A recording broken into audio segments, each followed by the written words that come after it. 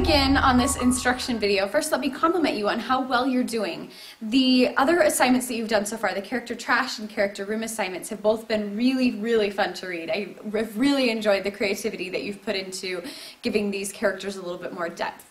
So today you get another chance to do it, and I'm sure that you're going to do it very well because most of you are already doing very well with the skill that this activity is supposed to teach.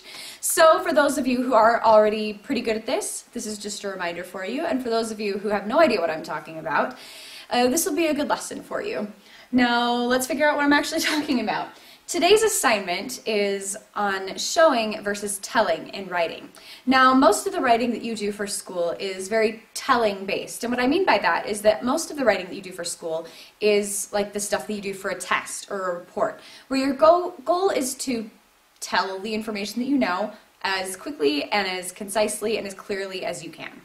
When you're doing creative writing, though, you want to be able to describe things for people. You want to be able to paint a picture with words, or however you want to phrase it, so that you involve the reader a little bit more and the writing is just more pretty. Your goal isn't to be quite as efficient. Your goal is to use words in a way that's a little bit more fun and playful. So today's writing assignment is meant to help you find that balance. Just to give you a little bit, oh, I switched those around. I should have noticed that. Let's switch those right now. Awesome. I love when teachers make mistakes, especially when they're recording it. Okay, this first category is actually telling, not showing, as is currently labeled. You can ignore that. Telling is short and it's direct, and it might be a little bit boring. What I mean by short is that it's very easy to get the information out quickly. If you look at the example at the bottom, I've written, "She was happy." Now, that's nice, brief, to the point, it's very direct. But it might be a little bit boring, and I say that because if you write "she was happy," she ran to the store, she bought Oreos, they were her favorite. If you say that over and over and over again, then you end up with a book that sounds a lot like, or a story that sounds a lot like those little readers that you used to read when you were in kindergarten, when you were learning how to read, that use lots of one-syllable words, like the C. Jane Run books and whatever else. They're nice and efficient, but they're kind of boring, they're not very interesting to read, and that's where showing comes in handy. Showing is a little bit longer, and that's because you're using language to describe things so that the reader can come to their own conclusions. So that's why it involves the reader a little bit more. And it's often a little bit more interesting. Now, you can go the other way where you, instead of using so much telling, you actually use way too much showing, and then that can get to the point where it's just a little bit laborious and the reader says, okay, will you please just get to the point, just tell me what I need to know. You don't need to describe every ounce of drink that this person is having, or you don't need to describe every hair on her head, you just need to tell me what color it is. I don't care that much. So you do want to try and find a balance between the two, but the basics with showing is that it involves, for example, the 5 senses. That's the easiest way to remind yourself that you need to show every once in a while, is to describe things by how they look, how they smell, how they taste, how they feel when you touch it, or how they sound.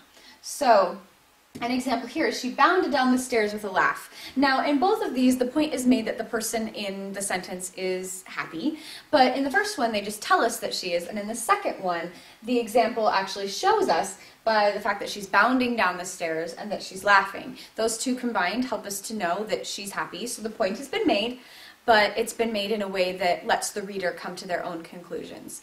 Now, the danger with too much telling is that if you do something that the reader disagrees with, for example, if you say she was happy, she sat down at the table with a big thud and stomped her books on the floor or whatever, then we don't really believe you.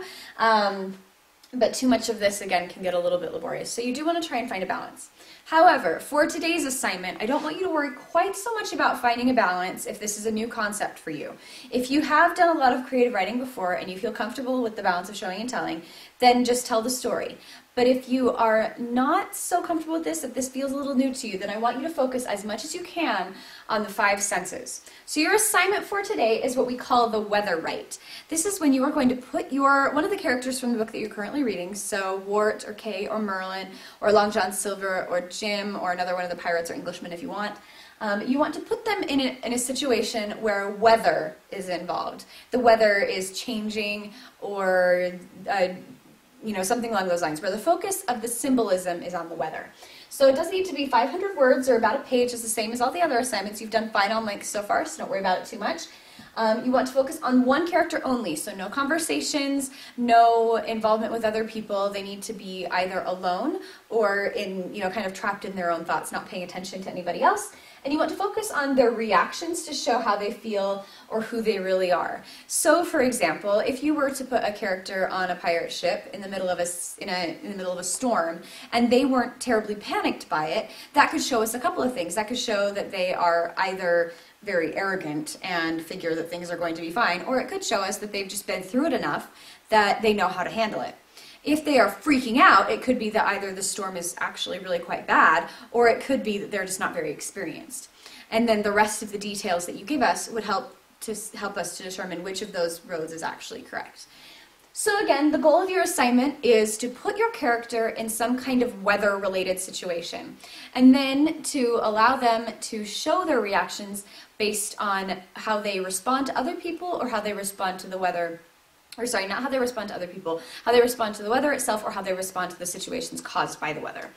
A couple other suggestions: just because it's sunny outside doesn't mean the character has to really enjoy the activities that are going on. It could be that there's a terrible rainstorm and really happy things happen. So you can play around with that a little. Sometimes we get a little stereotypical in the fact that if bad things are happening, it's going to rain, or if good things are happening, it's going to be sunny. You can play around with that a little. You can also play around with doing some weather that's not necessarily focusing on the extremes. It doesn't have to be the worst thunderstorm ever. It could just be a light drizzle. Or instead of it being like the hottest day of the year, it could just be a pleasant sunny day. So play around with that a little bit. If you have any questions, shoot me an email and I'll get back to you as soon as I am available. And I hope that you enjoyed this assignment. You've been doing really well so far. I'm sure that you're going to do great.